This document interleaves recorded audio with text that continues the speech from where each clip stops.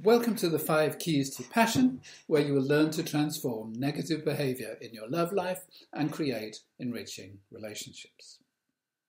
So this is what happens when the strongest contact to Mars, which represents passion and drive, is from Pluto. And just imagine that you're with somebody who has this aspect. So what can you expect?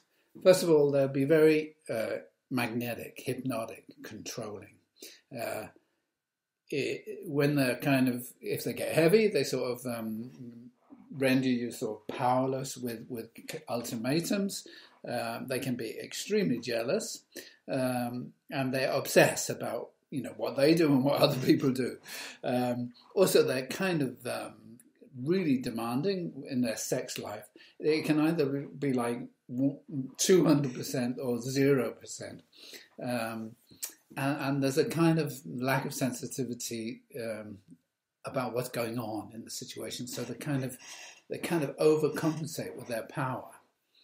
And the reason for this is because when they were a kid, in their upbringing, there was some situation that was kind of humiliating for them, or they lost control. Maybe they had an extreme parent or a really dominating brother or some kind of male figure in their life. So it made them powerless, or they could have also had something which was like a near-death experience, or some kind of loss in their childhood. So there's a slight trauma connected with Mars, Pluto, and that's why they overcompensate by being more controlling. So, but still, you've got the attraction, so what are you going to do about it? The negative thing is that you may feel control. And you may feel shadowed, your mobile phone may be checked, and it's almost as if your own willpower is taken away from you by this person. The sexual demands can be great, and they can be exhausting,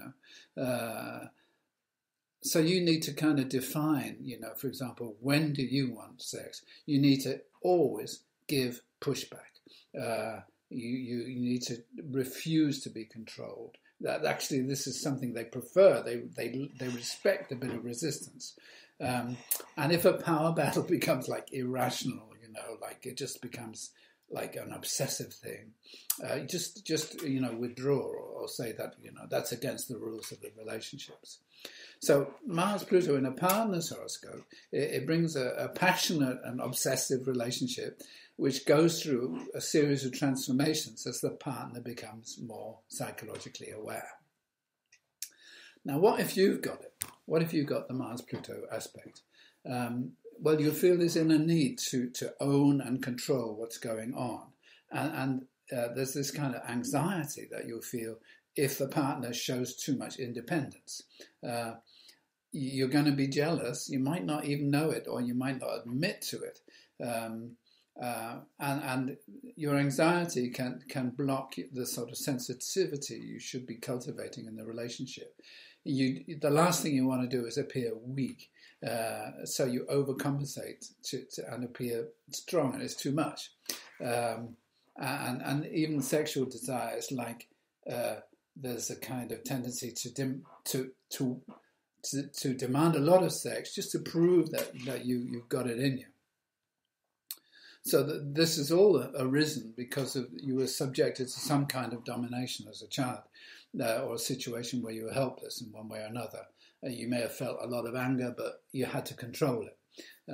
Or you perhaps had to deal with a psychologically unstable person in your childhood. And what you need to do, you need to understand where the need for control, where it comes from. You have to understand that if you're jealous and controlling, it drives away love, which is the last thing you want. And you don't invade the space of other people. Give space. If you find yourself kind of leaning in and kind of dominating, withdraw again. And don't exhaust yourself sexually. Just wait until you feel like it. You don't have to prove anything.